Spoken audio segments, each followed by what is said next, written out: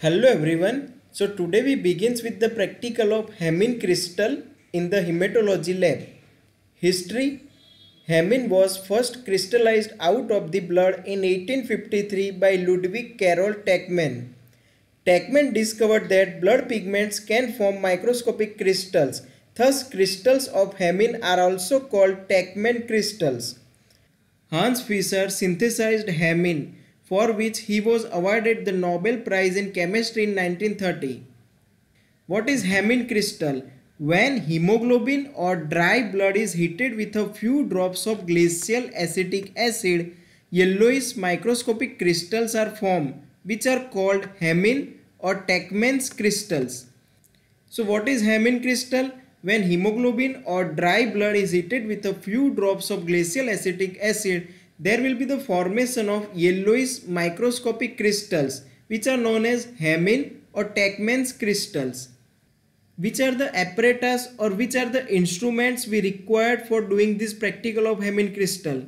Glass slides, cover slips, pricking apparatus which include cotton, lancet and spirit, glacial acetic acid, burner or candle. Here we are going to use candle, matchbox and compound microscope. So all these are the instruments we required for doing the practical of this Hemin crystal. Now we begins with the procedure part. With proper aseptic precautions, prick your finger and put a drop of your blood at the center of the glass slide as you are seeing in this photograph and let it dry. So here we have to wait till the blood drop will dry. Now you have to scratch dried blood drop with pointed part of other glass slide, and after that you have to collect pieces of dried blood with the cover slip as you are seeing in this video.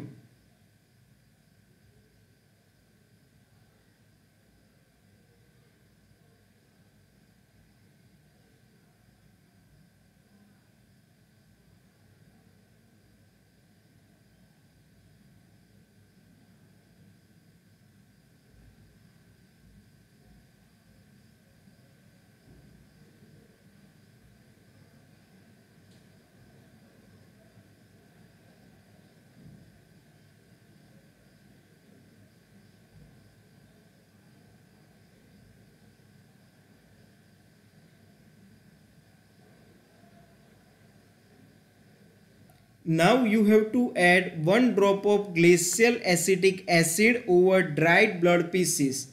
Put a cover slip over the mixture, that means the mixture of glacial acetic acid with the dried blood pieces, and move this slide on burner or the flame till you see air bubbles or vapors on or from the slide.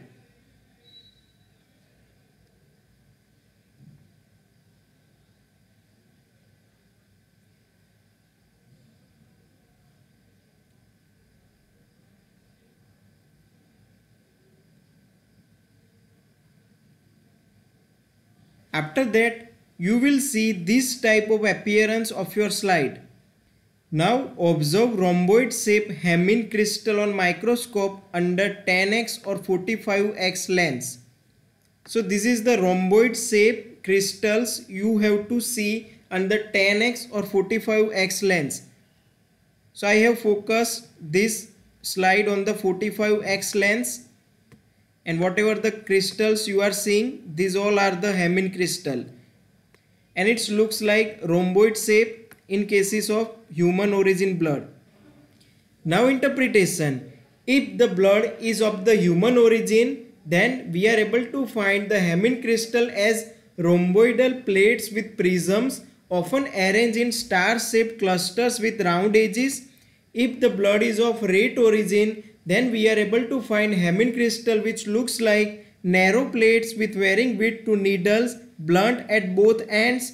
And if the blood is of guinea pig origin, then we are able to find Hemin crystal which looks like triangular plates often arranged in the form of squares. Now what is the importance of this practical in forensics to find out whether the blood is present in a stain or not? If we find a red color stain on the cloth, then how we are able to know whether the red color contains the blood or it's some other type of chemical, then we are able to do the practical of Hemin crystal. And if we are able to find different shapes, then we definitely say that the red color stain contains the blood. As different species have different shapes of the Hemin crystal, it is useful to know whether the blood is of human origin or animal origin in blood stains. So this is the importance of doing the practical of Hemin crystal. I hope via this presentation everyone able to understand how to do the practical of Hemin crystal.